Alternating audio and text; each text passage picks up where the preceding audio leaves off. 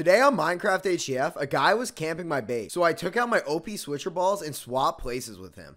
Then I blocked myself up and pearled back into my base. Keep in mind this is my claim. He cannot break or place any blocks. Once I was safe in a corner, I opened up one of the blocks and he managed to pearl in. Luckily, I managed to pearl out and blocked him up.